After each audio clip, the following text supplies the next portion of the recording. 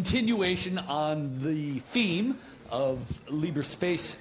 Now we are going to talk about the deployer. So please welcome Thanos.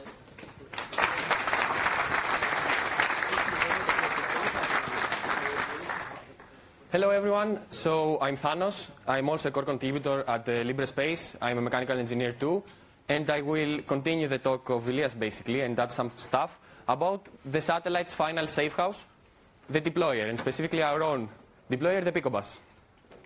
So, some words about the deployer. What's a deployer?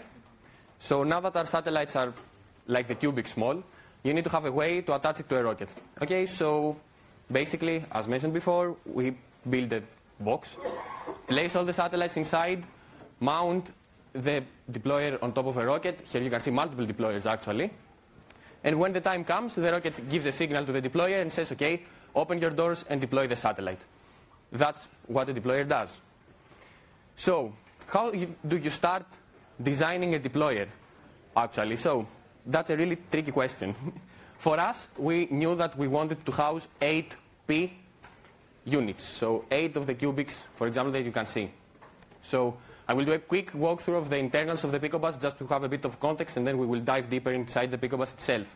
So you start with a rail. You place all the satellites on the rail some way, we will see how.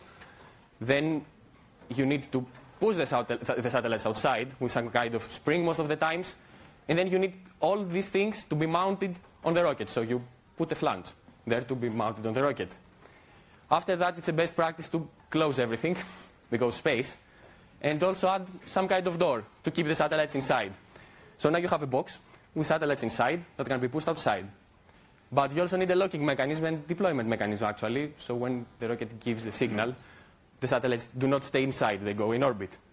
So that's the final version of the PICOBUS V1, actually. And these are the main components of it. Let's dive deeper now. So again, we start with a rail. Okay, that's one of the most basic parts, but one of the parts that actually restrict you because of the satellites. That's the interface of the satellites and the deployer too. So we have the PocketQube standard. This is the PocketQube standard actually, that gives you the dimensions of a PocketQube, and it's available envelope around the PocketQube too. So satellite manufacturers can put side panels there, sometimes even deployable things, which is cool, which is the hatched area you can see around. So for the PocketQubes, there is a base plate down where the deployer actually interfaces with this base plate. So we manufactured the rail actually. So the rail, that's a top view of the rail. So you see here it has like a notch where the satellites slide inside and are held from the base plate. So for our specific rail, it was machined out of space-grade aluminum 7075 T6 alloy. It also was hard anodized to give the surface as much strength as possible, because satellites were sliding inside this 2mm slot. So now, you have to stay here. Yeah, sorry. Yeah, of course. So now we're moving to the pusher subassembly, which is what pushes the satellites outside. So this is a really early version, actually. We actually try to follow the rapid prototyping procedure as much as possible, so we constantly 3D print parts, break parts, then redesign parts, and then 3D print again parts, and then break them. So after much discussion, we opted to use constant force springs. This is really good. It's a good practice because you cannot just take a proper compression spring and just compress it all the way. So that it gives you really big range, actually. So with a really quick paper towel calculations, we got a rough estimate of the spring strength and also the satellite exit velocity, which is a really important number when you're building a deployer. So when we finished with the paper towel calculations, we actually machined by hand a dummy rail, as you can see there, with 3D printed pushers and barrels, and attached the spring to do some testing. So let's see the pusher subassembly in action. That's our first prototype. And okay, it seems to be working. Yeah, and they did a drop off the table. That was a really good one. So it worked. So we moved forward with this design, actually. So again, you can see here the PICOBUS. You can see one side of the rail, so we have the same assembly mirrored, so we can house 4P on the one side and 4P on the other side. You can see the pusher subassembly here, and you can actually see the machined part in the middle the final rail, with the pusher that's now machined from PTFE material. It's not 3D printed. So the pusher was made out of a single billet block of Teflon. Teflon is a really great material because it's space grade, which means it doesn't outgas. It can operate really good in vacuum. It also has a really, really small friction coefficient, so it slides amazingly with hot anodized aluminum. The second part was a barrel. It can be seen in the right side of the photo, which the constant force spring was wrapped around the barrel. And the spring was attached on the top of the rail. So in the right picture, you can see the pushers that are in the top. That's the deployed state of the PICOBUS deployer, actually. So moving on, we now go to the door subassembly and the thermal knives mechanism. So, okay, now we have the rail, we have the pusher subassembly. We need to design the door, too. So you need two things. You need the mechanism to hold the door closed, and you need the mechanism to open the door. That's the mechanical thing. You also need, from the electronic side, some way to attach the door and then cut it with a signal from the deployer. So we used this mechanism. These are the early prototypes. So we used the pin puller mechanism with a compression string.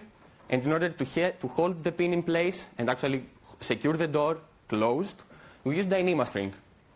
And in order to cut the Dyneema string, so the door would open and the satellite would be deployed, we used thermal knives. Basically, nichrome wire, which gets heated, cuts the Dyneema string, the spring is decompressed, the pin is pulled, the door opens.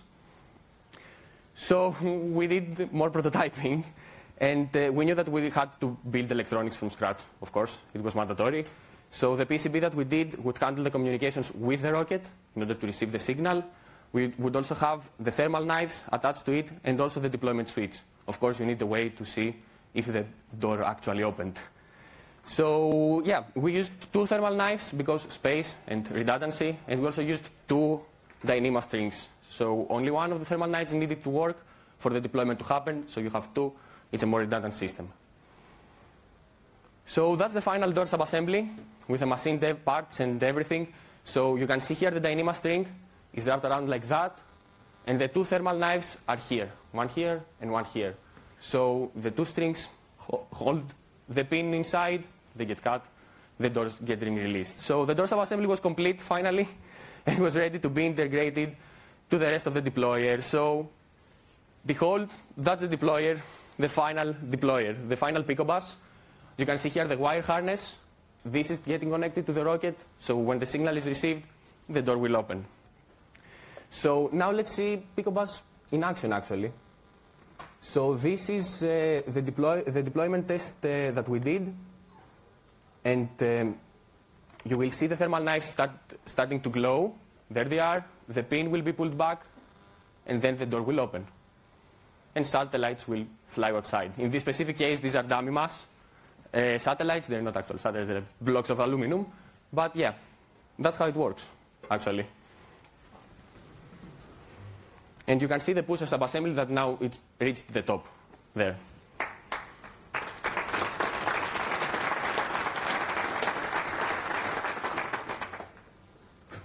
So, continuing now, I want to have some slides about the testing that we do and how do you space grade an assembly, actually. So one of the testing things that we do is called protoflight testing. Protoflight comes from two words, prototype and flight hardware. So when building PICOBUS, we had a really short period of time to do everything and build the two satellites that would be inside. So we had 6 months. So protoflight helps you with the time that you have to develop really easily. So in this case, the qualification model, so the model that is tested and goes through the vibration and stuff, is the same as the flight hardware, actually. And the satellites were integrated inside PICOBUS when this protoflight campaign happened. So basically, you want to see if the DUT, the device under testing, will sustain the launch. Actually, launch is a really, really bad time for the deployer and the satellites. Huge vibration, huge accelerations everywhere, and you really need to see and be sure that balls will not start to fly around, pretty much. So the steps are the following. So step 1, you do a resonance survey. What that means is you identify the eigenmodes of the system. Actually, you need to have, usually the first resonance should be pretty high, at about 100 to 150 hertz, but that depends on the launcher, actually. So you get these tables you place the whole deployer into a machine, a vibration table, you vibrate it on all axes, and you get the resonance frequencies for each axis. Then you do a sine vibration profile. So this is where the bad things start to happen up for the deployer. So you basically start punching the deployer with vibrations and the satellites inside and hope it survives and doesn't break. So you pass from 5 Hz to 125 Hz with a sine wave profile. That's really painful to watch. But what's even more painful is the random vibration, which is step 3. That's the real heating.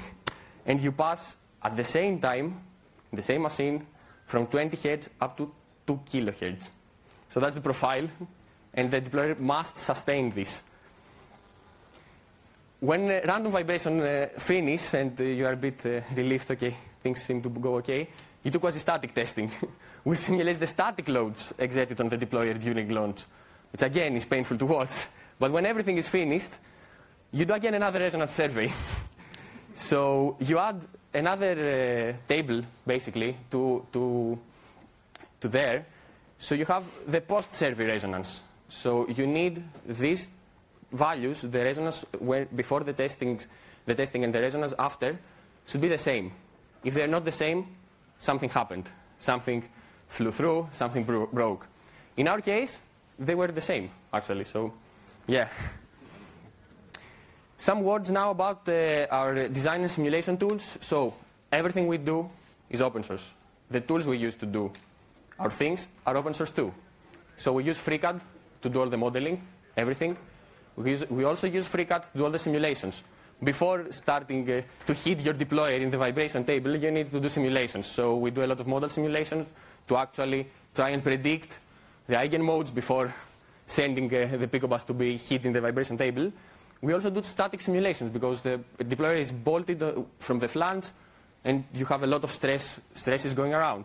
We use Calculix as a solver to do the vibration in FreeCAD, and we also, for the electronics, we use KiCad to do everything. So, as I mentioned before, the PICOBUS was developed in a really short time. So now, eventually, we had a bit of time to develop the version 2 of the PICOBUS. So by using the tools that we mentioned, we actually were able to do a lot of improvements that were obvious with the PICOBUS V1.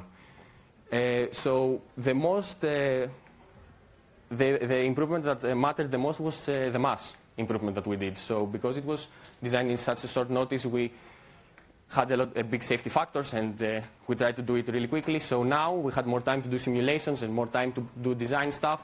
So by iterating the plates, we actually managed to cut the mass in half of the deployer. So right now, again, the capacity is the same. It can house up to 8 satellites inside. It's almost half the mass of the PICOBUS V1. It has a larger satellite envelope, which means you can fit more stuff around the satellite. But it has a smaller deployer envelope overall. So it's a bit a smaller deployer. And again, it has updated electronics because we found some minor issues, so we fixed them. So we did a really cool thing, again, with the isogrid patterns that you can see there. It's really space rated. So we had like an aluminum frame this time, not just a plate. And we closed it with a huge PCB, an FR4 PCB, and polyamide tape, Kapton tape, pretty much. So we closed it and it was secured. We will see how that goes. We will start manufacturing the next months, and the expected launch of this is in the next few years. So before we leave, a few words about the PICOBUS story. So PICOBUS V1 was integrated, as Elias mentioned in the previous talk, and was launched, actually, but the launch, again, didn't go as planned. Yeah, it was a really sad thing to watch, but space, these things happened, explosion happened. So, but there was a plot twist. We received a phone call from the guys at Firefly, and they said, sometime, we think we found your payload. We were like, what do you mean? It just blew up at 15 kilometers. Like, you cannot do this in space. What do you mean? No. We think we found your payload. Isn't it PICOBUS like that? We're like, yes, but... So they found our payload. So that's the PICOBUS that survived through a rocket explosion at 15 kilometers.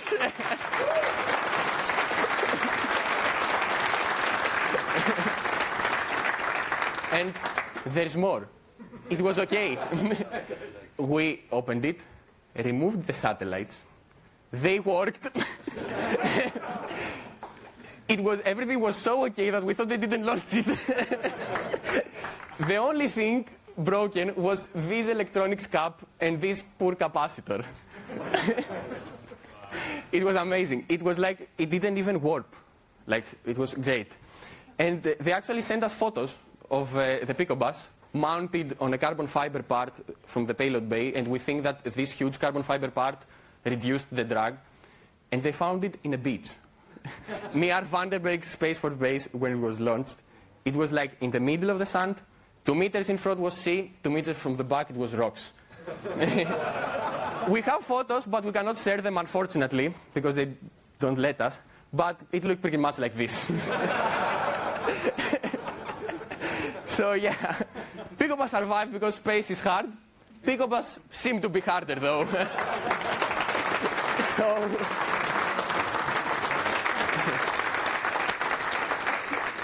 I will close with this really cool video, which is the orbital PICOBUS. This again is provided by Firefly. They had the camera on board, so let's just enjoy it for some seconds.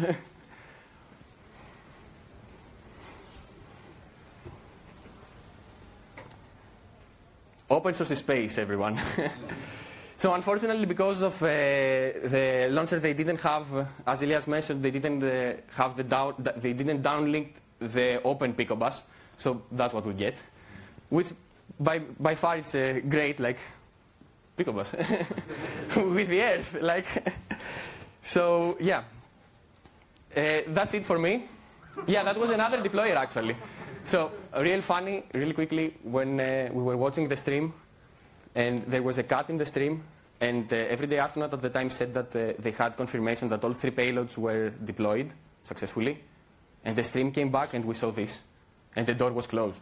We were like, no, come on. But yeah, after that, QUBIKs worked and beaconed, so yeah, successful deployment, everyone. So I will keep that there. And I'm open to questions if you want.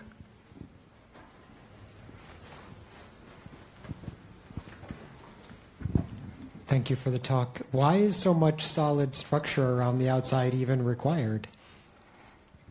So the question was why so much solid structure is required. So it's not really. In the PICOBUS V2 you can see it's a more lightweight, but PocketQubes are light. They're 250 grams, but when you have 8 of them, it's a bunch of kilos. Okay, so when you place it in the rocket, the acceleration, it's a really hard phenomenon. So you need actual structures to hold the rail in place so it doesn't move in place. It doesn't move everywhere. So the plates on the sides of the deployer actually held the rail in place. So you also need to sustain the vibrations too. So you need to have a bit of a mass to absorb these vibrations too. In the PICOBUS V2 actually, instead of having a solid plane, we have like 2 ribs. I can show it in the presentation. You can see it actually. We have like, the design is 2 ribs that secure the rail pretty much. So here is attached to the rail, so when you have the whole rail protruding out, you need to support it like that. So we did a lot of weight saving by doing this. And you also need to have it separated from outside, from everything else. So you need to have the deployer closed.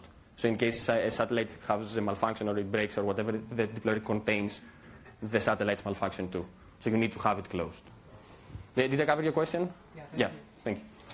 Thank you very much and congratulations. Oh, you're welcome. My question was in eventually version 3 or version 4, would you consider also having a communication bus to communicate with the satellites while they're inside the deployer for system checkouts, for example? So we don't know yet, to be honest. It would be a case. I don't know. We can ask the electronics guy. Have you ever thought about this? So yeah, maybe what it would be beneficial for the other version was to provide the chance of charging the satellites. So for the people that put the satellites inside, whether it's us or other people, to have like a way to charge them after the integration. That would be a next step too. About communicating with the satellites, I don't think so because I don't know, but I don't think so because when they are inside, there are kill switches that are pressed. So the satellites do not start beaconing or deploying or whatever. In the QUBIK, you can see the two switches on the bottom plate. So when they're inside, they're completely shut down. Yeah. Here. Yeah. What kind of simulations did you perform? And raise your hand, I cannot see you, sorry. Yes, here. Yeah, there. What kind of simulations did you perform? And did those simulations inform further iterations of the design? Yeah. Oh, they did. So much. Like, we do static simulations to simulate the static loads and see if they can withstand these loads. And we also do the model simulations that I mentioned before, because in order to do the vibration testing, we have to fly from Greece to Spain.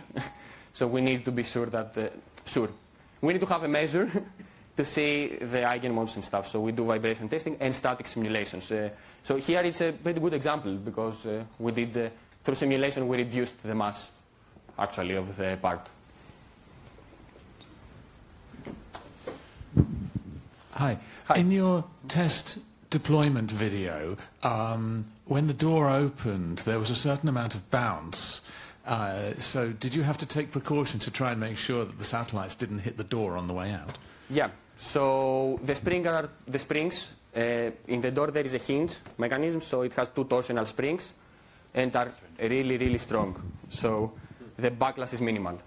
Now in the V2 we are thinking about adding a locking mechanism to it, so the door doesn't bounce back.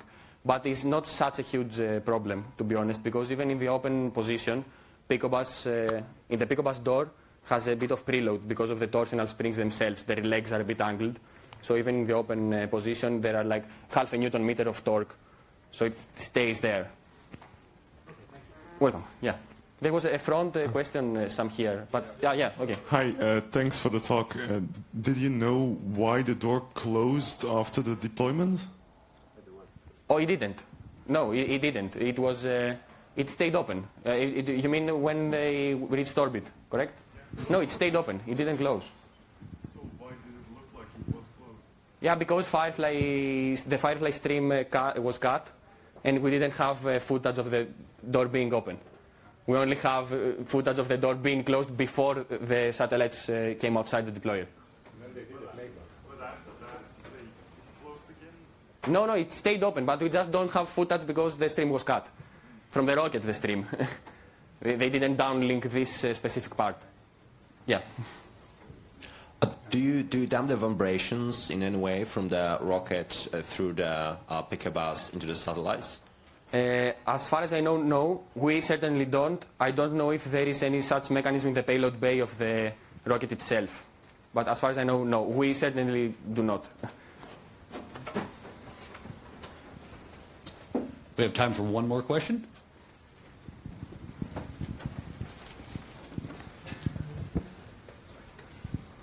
Hi, thank you for the talk. I just wanted to ask, what science did you do? Is this just proof of concept to show it would work? You mean for the deployer? I assume not the satellite itself. So. Yeah. Oh, sorry. What science? Deployer is pretty much a box. So it has one work to do, deploy the satellites outside. So there is the aspect of the proof of concept and the mechanical functionality of this thing. We managed to build it and make it TRL9, so it worked in space. So that was the goal, to have this kind of box work in space and deploy the satellites. But the science behind it, it doesn't have an experiment. Maybe you can say that the experiment was to deploy the satellites, actually, if you want. Yeah. Okay, thank you for a very interesting talk. Thank you.